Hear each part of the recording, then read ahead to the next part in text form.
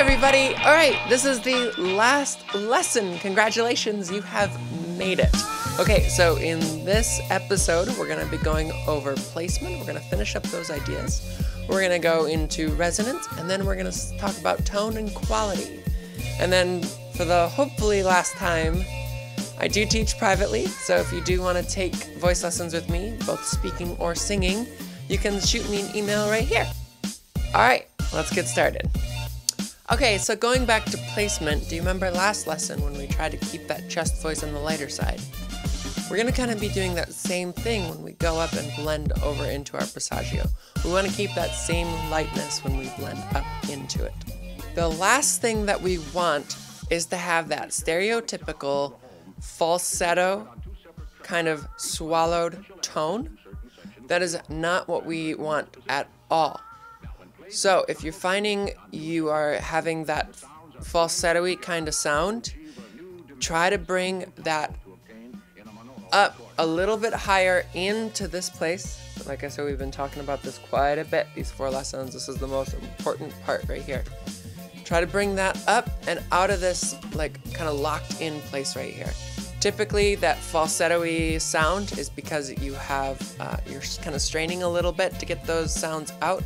We want to relax these muscles just a little bit and then bring them up and bring the airflow up into this area.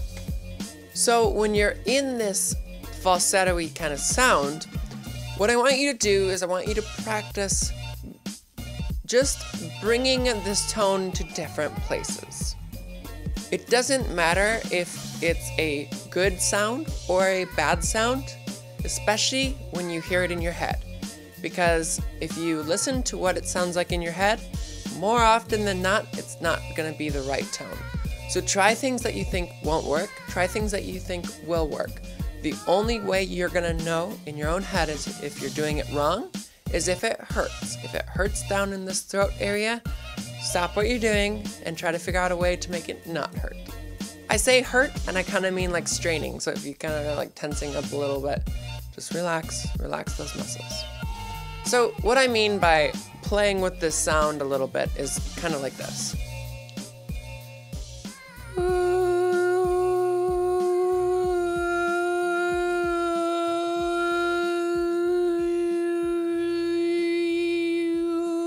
So what that exercise does is it helps us find the resonance of the tone, the proper resonance.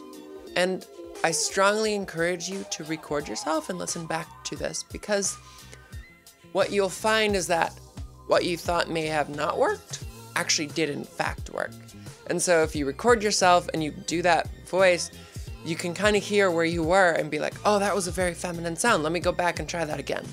But you can't do that if you don't record yourself. So if you don't like recording yourself, get over it. If you're still having trouble finding this feminine quality, another thing that we can do to kind of throw this voice into this resonating chambers here is by using more air. By using more air, we need to create more space for it.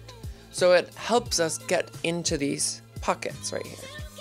So when you're doing that kind of flux tone, going back and forth, trying to find the right place, play with the amount of airflow as well.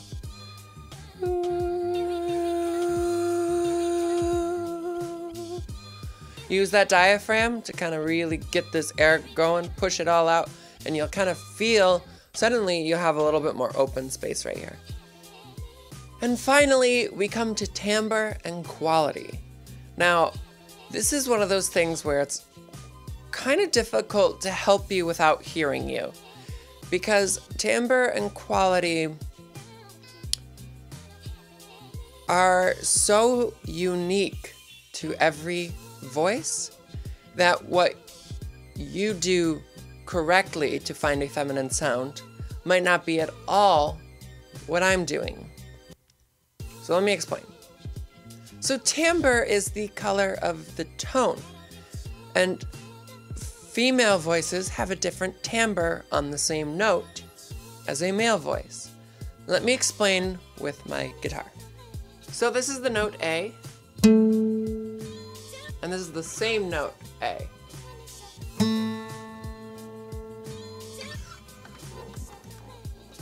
Do you hear how one of those notes has a little bit more of a twangier sound? That's what timbre is. It's the color of the tone.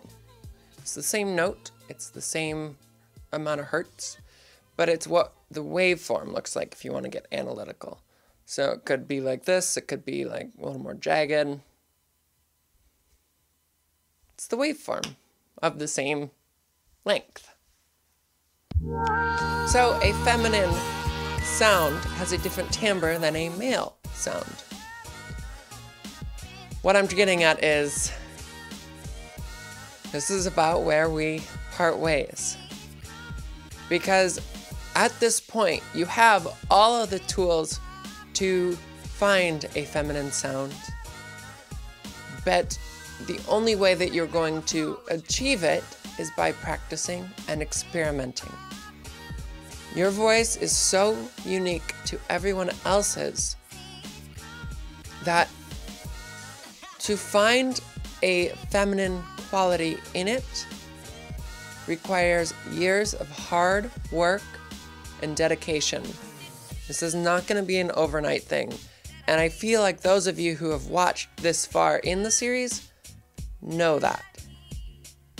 So experiment with the way that your mouth is shaped, with the way, how narrow it is, how wide it is, how high your soft palate feels, how low it feels, how much air are you using, where does the tone come from? Figure out what works best for your own voice, because every voice is so unique. Alright, thank you all so much for watching. I had fun with this series. This was a good one to do. Like, it felt right. You know what I mean by that? It just felt like it was the right avenue to go to. So, thanks for everyone who commented and who messaged me and was saying, hey, can you do something on singing? And it took me a little while to do it. I had to get my self-confidence up, but I'm glad I did it. And I really do hope it was helpful to all of you.